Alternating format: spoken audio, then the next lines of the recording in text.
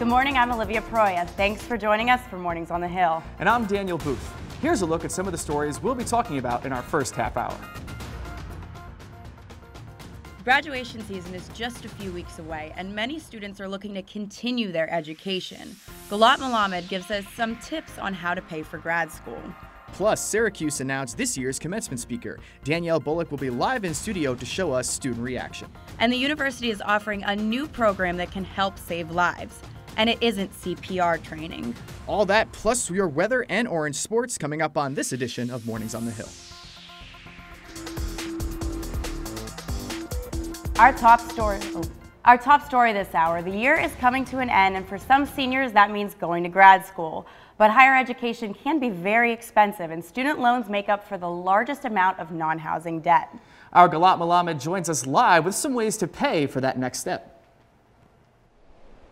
Good morning, Daniel and Olivia. I'm outside the Office of Financial Aid on the Syracuse campus, and it's the place to go to get help paying for your Syracuse education. But what about seniors heading off to grad school? Here are some finance tips to know before you step foot on your new campus. Nicer weather on campus is just one sign that graduation is quickly approaching. For some seniors like Becky Walker, that means grad school is quickly approaching as well, and the cost that comes with it. Mine is a 5-year program, and it'll actually be about $50,000 to $60,000 cheaper than a 4-year undergraduate degree, which is nice, but it's still a hefty cost. Many undergrads might be familiar with the Parent Plus loans from FAFSA. Well, FAFSA also has Graduate Plus loans, cover what university merit or financial aid does not. But the biggest difference between undergrad and graduate aid is that now parents' finances are not taken into account. You could be 21 and going to grad school. You could be, on the royal family of Saudi Arabia, or you could just be, a homeless person. It's all based on your income. And everyone who goes to grad, not everyone, but most people who go to grad school don't have an income. Kaplan suggests that in addition to whatever money a student gets from their university, they should search independently because there's scholars from outside organizations for things you might not even think about. Do your homework, go on the web. There's scholarships, if you're the son of a firefighter or a daughter of a nurse, there's scholarships like out there for some of those things. Walker says her grad school told her about the state of Massachusetts loan forgiveness program, but says finding out helpful information like that on your own could sometimes be tough. I don't know where I would have ever found that online or something like that. There's like some sort of central database for like all that kind of stuff. That'd be really nice to have rather than just Googling it and then hoping something comes up. Central database would be nice, but here's one helpful website to go to. It's hesc.ny.gov, and for New York State residents, there's 7 loan forgiveness programs similar to what Walker's getting in Massachusetts. There's also 3 federal loan forgiveness programs. Some helpful tips because, believe it or not, graduation is just over 4 weeks away. Live outside the Financial Aid Office, Galat Malamed, Mornings on the Hill. Thank you, Galat. Next year's Syracuse University budget will actually include a boost in student financial aid. The university announced an additional $280 million, which will help support future students and students currently living on campus. I think it provides a better incentive for people to stay here, for people to come here in the first place, and especially to stay all 4 years if they do come here, because if it does get hard, then who knows if they're going to transfer out because they can't afford it here. This boost in financial aid is part of the initiative called Invest Syracuse. The university says the goal of Invest Syracuse is to give students the opportunity to earn an education regardless of their socioeconomic background. So today I was really disappointed when I had to dig my winter coat back out of my closet. I put it away and then here we are again. It's back out. And luckily our very own Kendra Sheehan is live out on University Ave to tell us what to expect. Yeah, thanks guys, lucky me. It may have felt like spring yesterday, but Mother Nature is here to remind us that we still live in Syracuse. Yesterday, people were out on the quad soaking up the sunshine. Today, a little bit different. I broke out my heavy jacket. I'm even wearing gloves. It's around 35 degrees right now, and I even felt some snowflakes as I walked in today. But let's take a look as we head into the rest of the day. So we might not be seeing the sun right now, but don't worry, it is expected to peek through those clouds around noon and into the early afternoon hours. But it may be a little bit cold, but at least we'll see some sun and you can start to work on that summer tan. Unfortunately, the sun won't warm things up too much, the temperature only reaching a high of 41 degrees. It's going to be a little bit windy today, but the good news is we won't be seeing any of that rain. Also, roadways are looking clear, so you shouldn't expect any delays as you head into work. So be sure to grab that extra jacket, maybe some gloves, but you won't need your umbrella today. For Mornings on the Hill, I'm Kendra Sheehan. Back to you guys in the studio. Thank you, Kendra. So as we mentioned, commencement is just about a month away. And thousands of students and their families will gather on May 12th in the Dome. And now we know who's speaking at commencement. Mornings on the Hill's Danielle Bullock is live with the story. Thank you, Olivia and Daniel. You are totally right. Graduation is only 4 weeks away, and if you haven't checked your SU email recently, you might want to. The university has announced the 2019 commencement speaker will be Mary Daly. She's a president of the Federal Reserve Bank of San Francisco, and she's, of course, an SU alum. I talked to students to get their reactions, and initially, they weren't able to recognize her name. I read who the commencement speaker is, but I've never heard of her in my life. My initial reaction was just like, who is she? I got an email about her, but I don't know who she is. 1994 graduate of the Maxwell School, where she received her PhD in economics. She has many impressive accomplishments, but she actually dropped out of high school at age 15.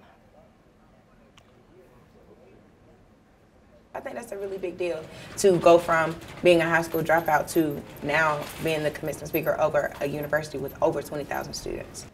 I also asked students what they wanted to hear from this year's speaker, and most of them will say they want a speaker to be effective, straight to the point, and timely. Again, commencement will be Sunday, May 12th in the Dome. Reporting live in the studio, I'm Danielle Bullock for Mornings on the Hill. Thanks, Danielle. Coming up for Mornings on the Hill, the owner of Ambition Upstate joins us in studio to discuss how his company is changing sneaker culture. Stick around, Mornings on the Hill will be right back. If you're 21 and trying to hit the bars on Marshall Street, you may want to think twice. Coming up. Welcome back. The U.S. is experiencing the largest measles outbreak in decades. Just yesterday, New York City declared a public health emergency following a spike in cases in certain communities. And the outbreak is raising concern among both parents and students, but medical director Karen Nardella says there's no reason to panic. The people who are unvaccinated, which is again a very small number with waivers, they would be at risk more if they traveled like downstate or internationally, somewhere where there are active cases. Luckily, at this point, there are no cases here. While Central New York hasn't seen any cases yet, students who haven't gotten the measles vaccine are strongly encouraged to do so. Measles are highly contagious, and some symptoms include coughing, body aches, fevers, and a full body rash. The State Liquor Authority and the DMV are joining Syracuse police in a month-long crackdown on fake IDs and establishments that sell alcohol to underage people. This in addition to efforts to restrict underage consumption throughout the year. Bars and businesses around campus and across the state will be subject to random raids. Governor Cuomo says anyone caught breaking the law will be held accountable. A group of SU students have created a business which sports gambling companies are investing $500,000 to $1 million in. Their company is called LFG, which stands for Live for the Game. It'll cover sporting events from the perspective of fans. SU senior and founder Griffin Whitman says he wants the content to be a combination of ESPN coverage and Barstool Sports.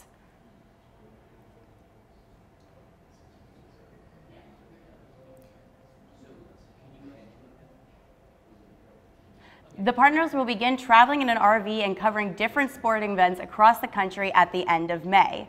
Their first gig will be the Indy 500.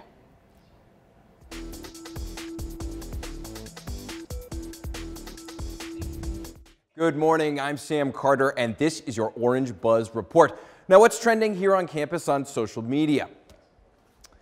Let's check this out first. All right, we got Jess, and she says, I have literally, so she's super serious about it, been telling my BF, I'm assuming boyfriend, for a whole year, that's a while, that At the Great Khalid is gonna come to Syracuse for block party, and her dream came true. So buddy, she's clairvoyant and she gets her way. Hold on to this one. Next I got Anthony here, Newhouse I think. Khalid is coming to Syracuse for block party nowhere near enough popcorn for this. So Orville Redenbacher is ready. I think we got enough popcorn. And then what would Block Party and Mayfest as a whole be without memories? We got Gabriel, and he's talking about that Block Party was epic, got off the bus, got to see the Busboys and RHPC, and he even added a little bit of a photo there, which is pretty solid, so he did his thing all right. That's your Orange Buzz. I'm Sam Carter for Mornings on the Hill.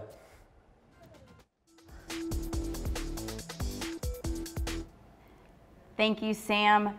Fashion is constantly evolving, and that is not stopping some people from taking the advantage of the opportunity to adopt their own style. Our Tamar Turner is live in studio with the owner of Ambition Upstate, a sneaker and clothing boutique in Armory Square. Thanks, guys. So I'm joined this morning with Nick Geruso, who is the owner of Ambition Upstate, a clothing and sneaker boutique which recently relocated to Armory Square May of last year. So Nick, what actually sparked your involvement in wanting to bring this boutique to the Syracuse community?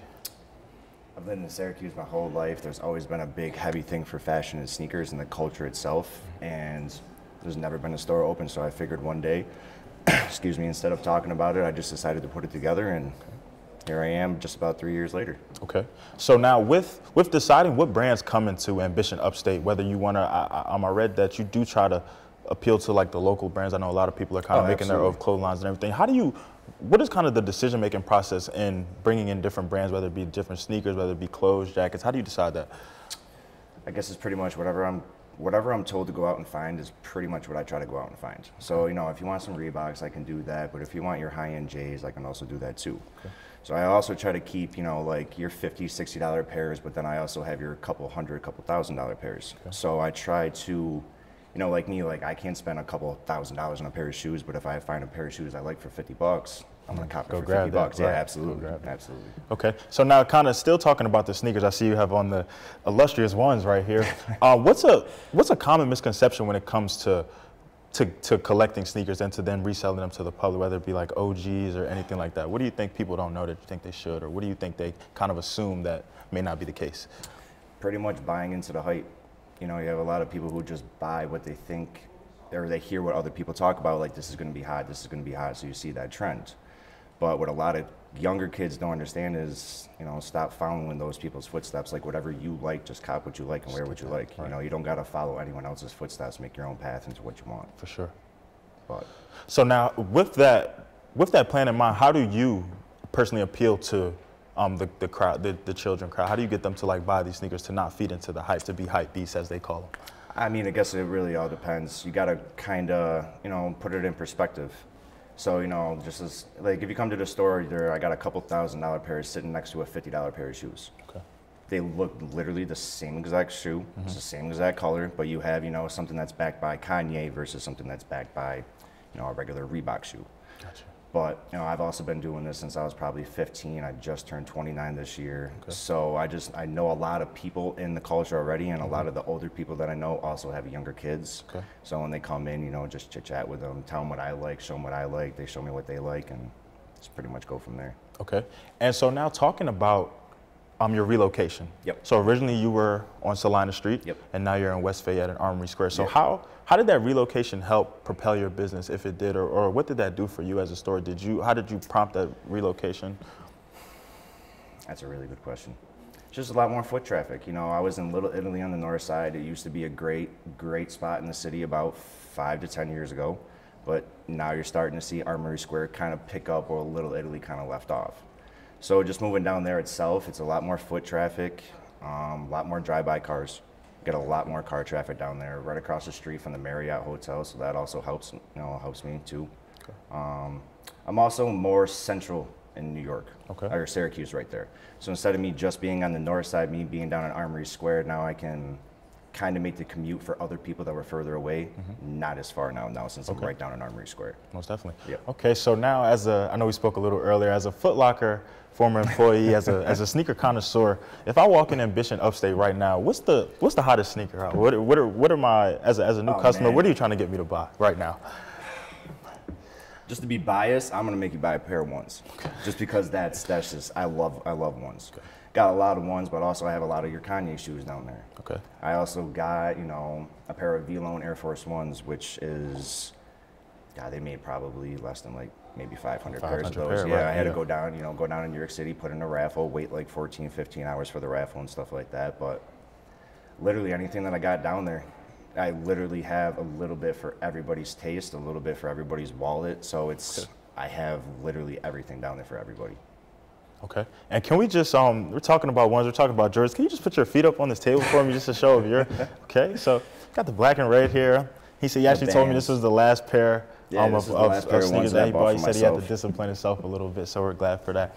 I know you just mentioned traveling to New York. So granted, you're based here in Syracuse University, so that's a travel. So something that you do for your business, basically, to help it exceed and everything like that. Do you have any plans for expansion to go outside the Syracuse community? How do you want to do that? Like, how do you want to dive into that? I guess pretty much just following my 5-year plan.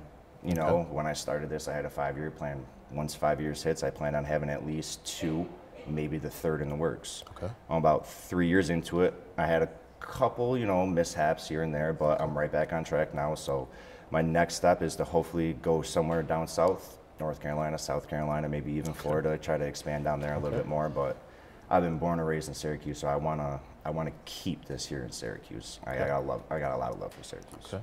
Yep. So I think you kind of combated what I said a little earlier. I told myself I got to discipline, no more sneakers for the rest of the year. But now Nick wants me to.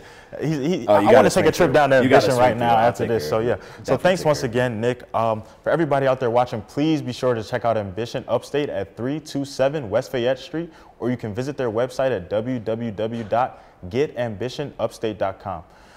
For Mornings on the Hill, I'm Tamar Turner. Thank you, Tamar. Coming up, one SU organization is working to teach you how to save lives. When Mornings on the Hill returns. Sure.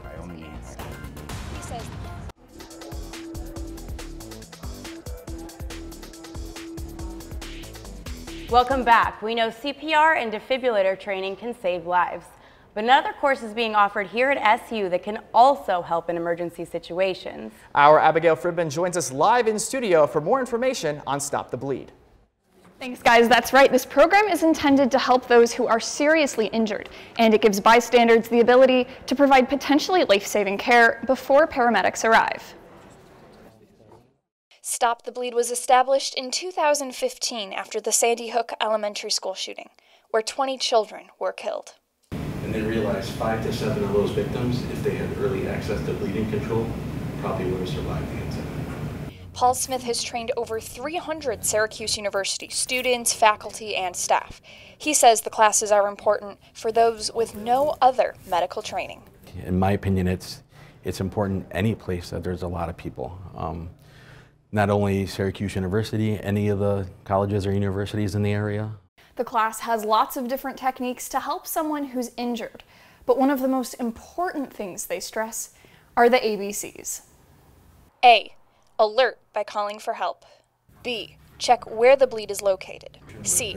Compress to stop the bleed using 2 methods they'll teach you during the class. Smith says being prepared for anything is crucial for safety. It's sad that we have to think about this, but yet getting these kids out there and getting people trained will hopefully help someone.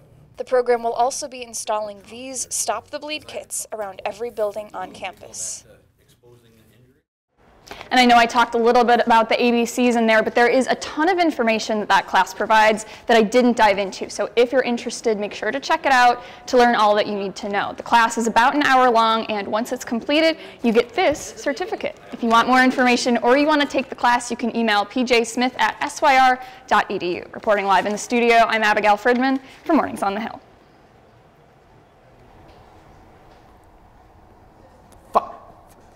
Finally this half hour, singer-songwriter Khalid is headlining the SU Block Party this year, and he'll be joined by Rico Nasty and Kenny Beats. The gates of the Carrier open at 6:30 on April 26th. Starting today at noon, you can pre-order your tickets on Q's.com.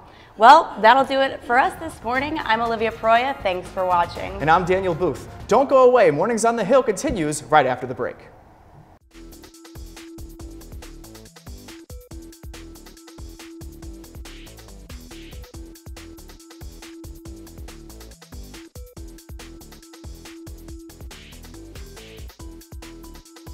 Good morning, I'm Landon Wexler. Thanks for joining us on Mornings on the Hill.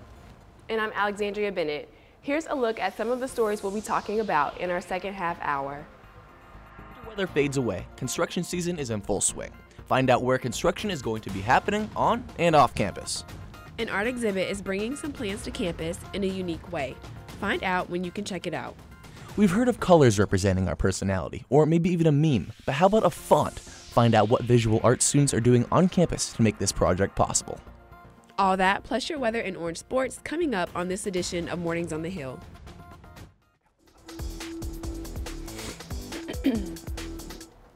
Our top story this half hour, construction season is in full swing, and you'll be seeing plenty of it around campus. Our Fernando Garcia Franceschini is live in studio to break down some of the bigger renovations happening in the Orange neighborhood.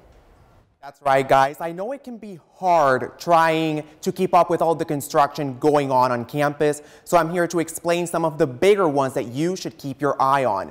First off is Archbold Gymnasium. Building A is almost done, just some final installation of finishes and millwork. As for Building B, mechanical, plumbing, and electric work continues and roof installation begins this month. Steel installation in Building C will be complete by the end of the month, and the pool installation process continues. Renovations in Archbold are expected to be finished by fall 2019, and if you want to watch the construction process live, go to the link below. Next is the National Veterans Resource Center. This space will be used to advance help offered to veterans and their families. It's just right across the street from our studio. The steel installation is complete, and next the contractor will start pouring the concrete floor slabs. Pedestrians and drivers should follow the signs in the construction area, like the ones right here, and a single lane of traffic will remain along South Krause Avenue from Waverly Avenue to Marshall Street this spring. The project will be opened in January 2020, and if you want to follow the construction progress, visit the link below. Moving on to Hendricks Chapel. Air conditioning will be added to the chapel. That's expected to be completed in May next month, just before commencement events take place.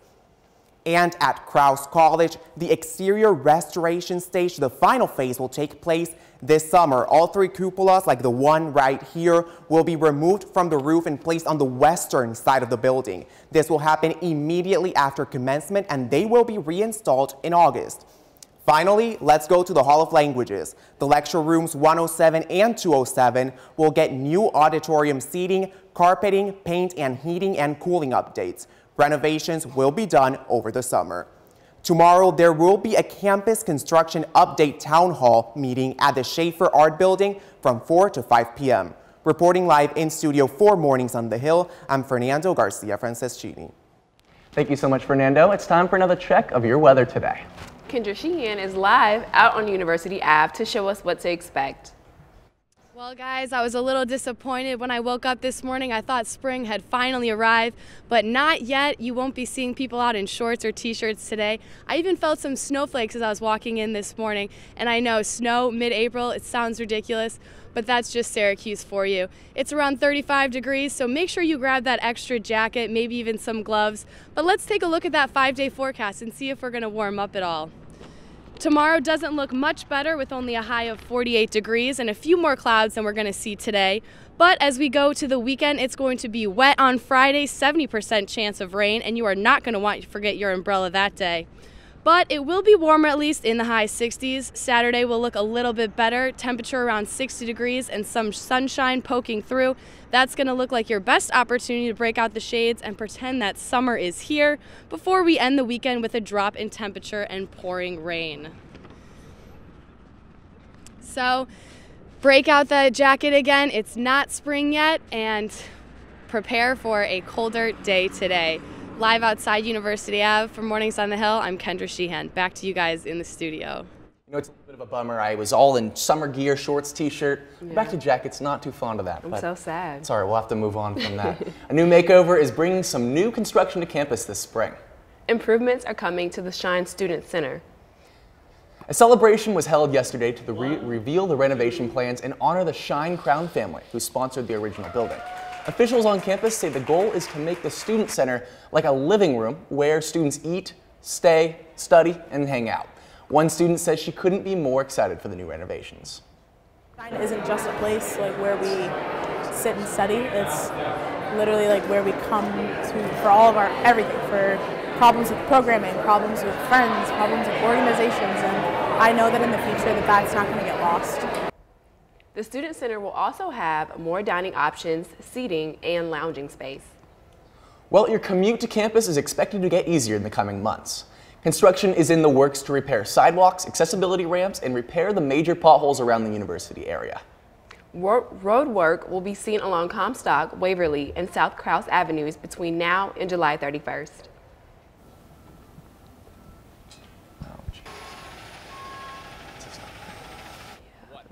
Drive through potholes and rip up your tires. It's pretty frustrating, honestly.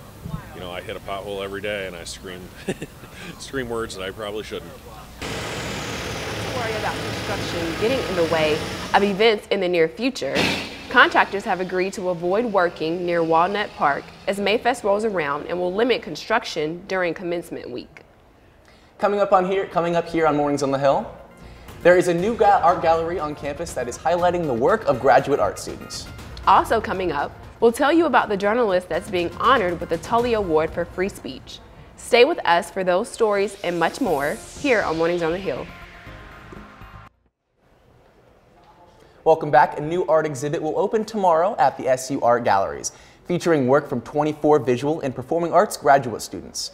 The art explores topics such as re-examination and shaping of reality.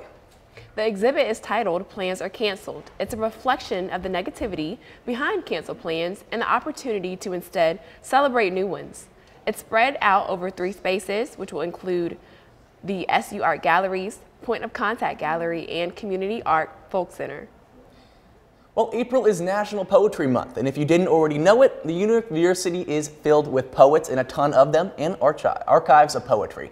Many in the Orange community have found an escape from life's pressures in the creative writing. That's exactly what the month-long celebration is meant to encourage. Poetry has influenced some students, like Leonza Reyes, to an extent that she published a book filled with her experiences told poetically. If you want to pick up a quick poetic read on campus and support the literature, the resources are available. Whether it's a simple haiku, lyric, or an epic you're looking for, Bird Library has poetry collections on its 5th floor.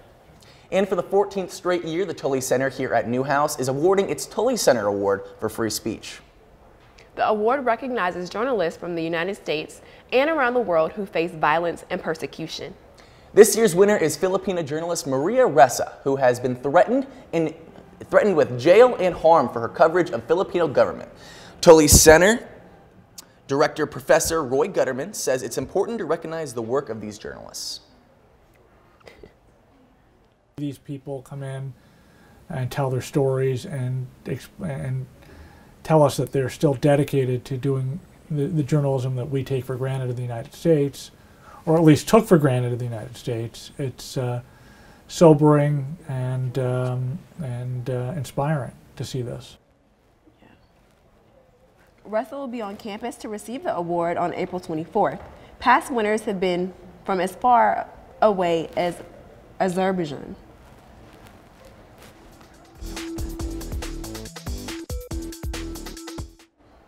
Good morning, I'm Kayla Burton. With commencement coming up soon, the university has announced its highest honor for undergraduate students.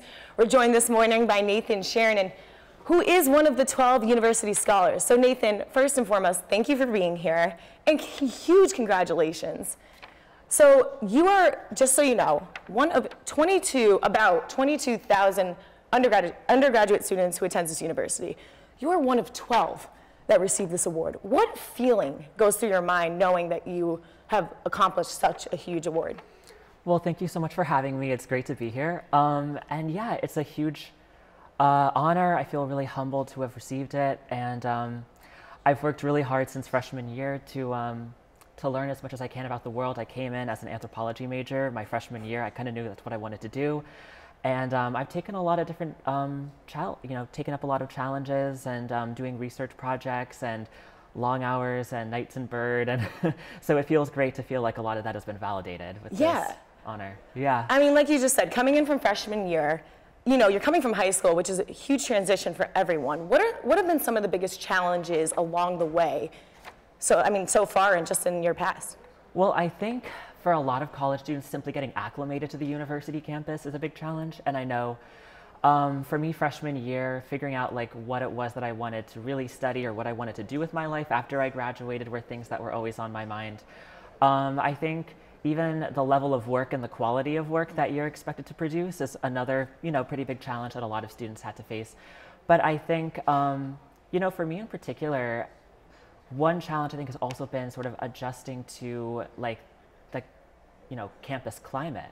So being, as a You're member, not joking about that. Yeah, the campus climate, yeah, both, in terms of the weather, but also in terms of, where like spaces are for people who are, of different backgrounds. And so things like that, I think, were some of the biggest challenges I've had to face. You've had a lot of accomplishments. I mean, you're an anthropology major, a minor in Russian, and a part of the honors program, and plenty more that I can probably name. But what has been probably your most rewarding and biggest accomplishment?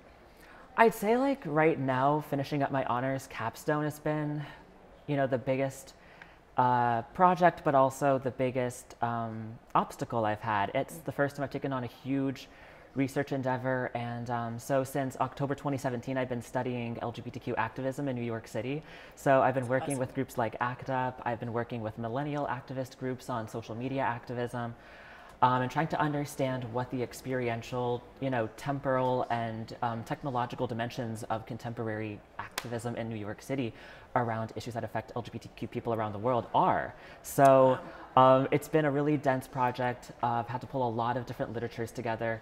But I think it's the most rewarding thing I've done in terms of like my academic record. Well, you don't seem to be going through any type of senior slump. Most people at your age are, ready to get on out of here, but you are continuing just all the accomplishments that you've been going through. And speaking of, you will be traveling soon. And you want to tell everyone where you're going to be traveling to? Sure. I'm going to Siberia, to the city of Barnaul in southern Russia for 6 weeks in the summer, starting in July and ending in mid-August. We're going to spend some time in Moscow as well. So yeah, I'm really excited to see what the future holds. And just to wrap this whole thing up, what advice would you give to incoming freshmen or just students who are here right now just trying to make their way through Syracuse? Sure. I guess really to follow your passion. I came in and it took me a while to really figure out what in particular I wanted to study, but once I sort of discovered that passion, I just followed through. And even though I spent like a lot of time studying, a lot of time doing work in Bird, I think a lot of that was stuff that I don't really feel like I missed out on too much. I mean, because I tried to balance both my work ethic and the stuff I had to do academically with things that were more socially oriented, but all of it together made the experience holistic and exciting, and yeah, just an awesome 4 years. So, well, Nathan, congratulations once again. Thank you for joining us. So for Nathan and myself, thank you for joining us for Morning on the Hill. I'm Kayla Burton.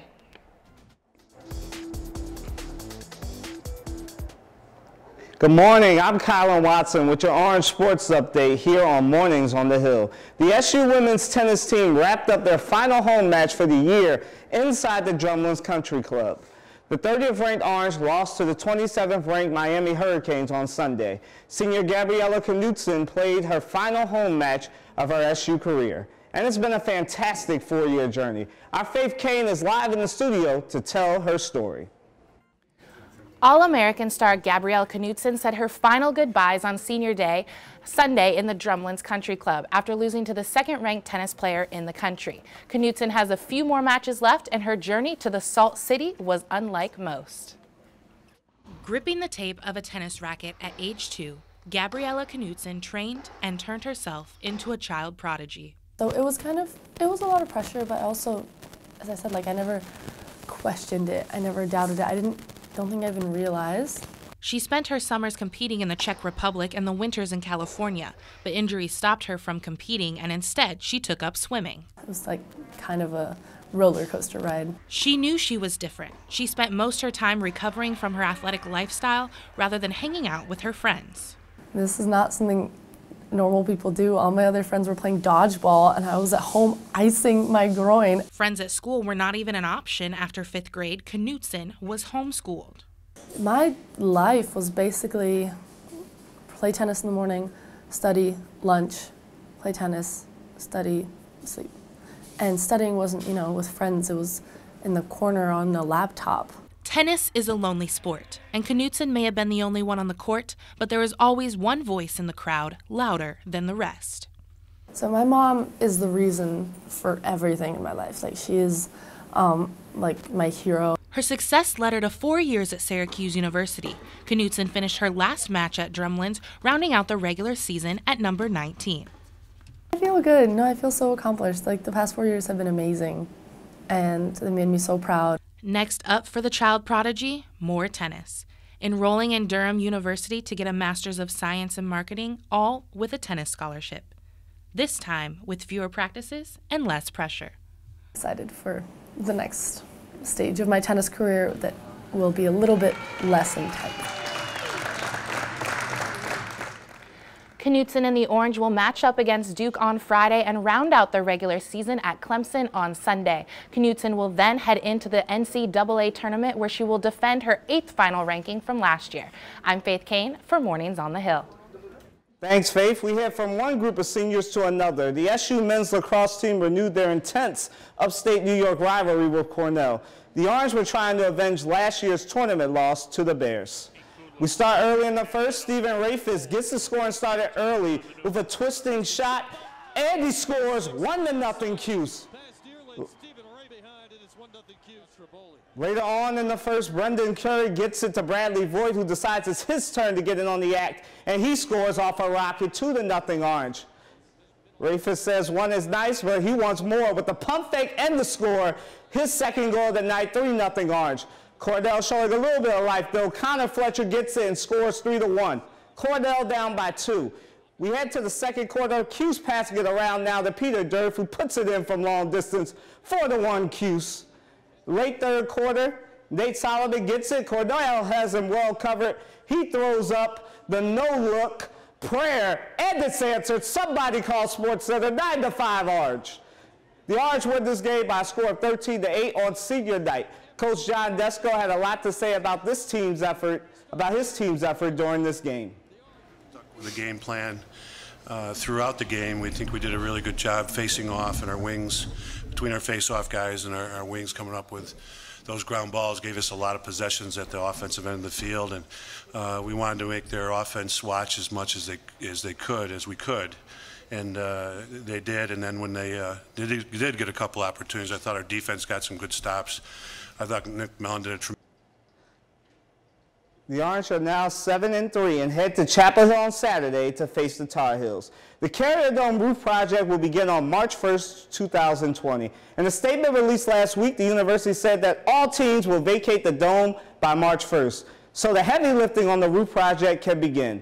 The university has not said yet how this will affect the later half of the men's and women's basketball schedule and where the men's and women's lacrosse team will play the rest of their home games during this time. The university did say that the plan is for the first home football game to be played on September 1st, 2020 under the new roof. That's your sports update. I'm Colin Watson. Go Orange. Still to come here on Mornings on the Hill, a group of Newhouse students have found an interesting new way to highlight the personalities of their professors. Stay with us for that story and more.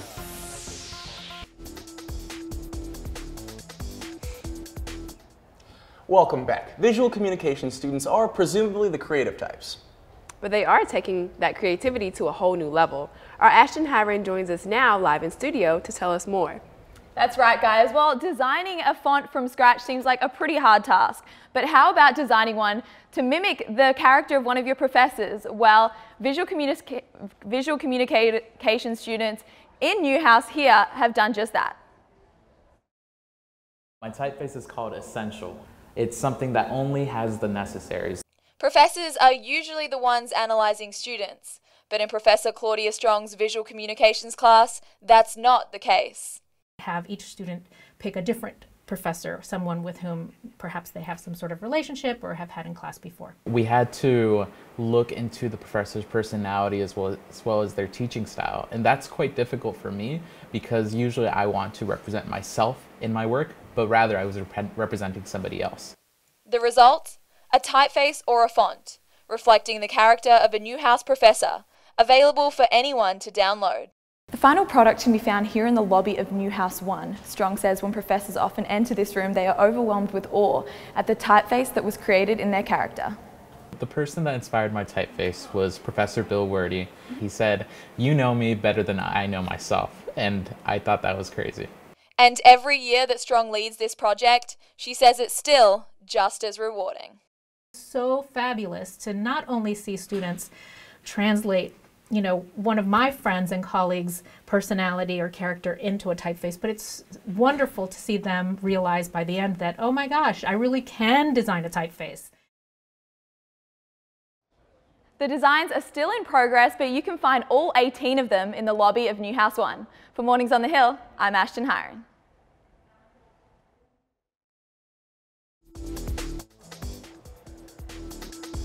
I'm Sam Carter, and here's what's going on this weekend here on the Hill. The Cleveland Improv is in town, and they need an occupation, an item, and an audience. And if you'd like to check out some spot comedy, head down to the Funny Bone. Their website says tickets are $25, so it's worth checking out. On Friday, now, if you love showing your friends how smart you are, and who doesn't, you won't want to miss, it's the Shine Student Center, room 306. It's Orange After Dark Trivia. It runs till midnight, so if you want to go out after, you can. If bumps in the night are more your thing, on Saturday you can check out the Salt City Horror Fest. They'll be showing Jaws and Psycho, among others, all presented in beautiful 35mm. Tickets are $30. Now, if you need to take it easy on Sunday, and for some of us we could, maybe you need to check out the Celebration of Senses, local flowers and maybe a little music, and buy some arts and crafts. And if that's your thing, admissions is free, so, you know, price is right. And it takes place at the Carol Watson Greenhouse.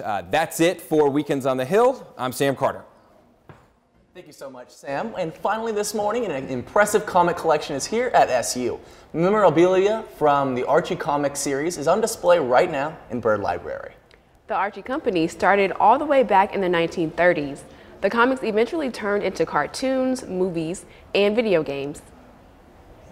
The exhibit is part of the university's Special Collections Research Center. You can find it on the first floor of Byrd Library until mid-May. And that is going to do it for us on Mornings on the Hill this Wednesday. I'm Landon Wexler. Follow us on Twitter, Instagram, and Facebook. I'm Alexandria Bennett. Thanks for watching Orange Nation. We'll see you next Wednesday, live at 10 a.m. right here on OTN.